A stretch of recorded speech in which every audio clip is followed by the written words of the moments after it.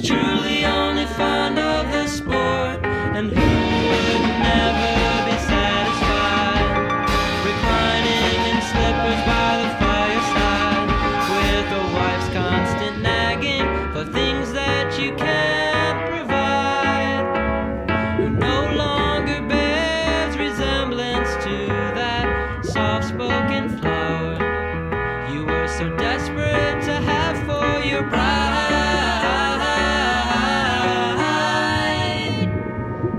Too much conversing with a woman tends to dull a man's wit. Never be taken in by poets who claim that love, if it's pure, will never fade. Though love may last alright in a bibliothèque, in the real world, man, it's too easily unmade.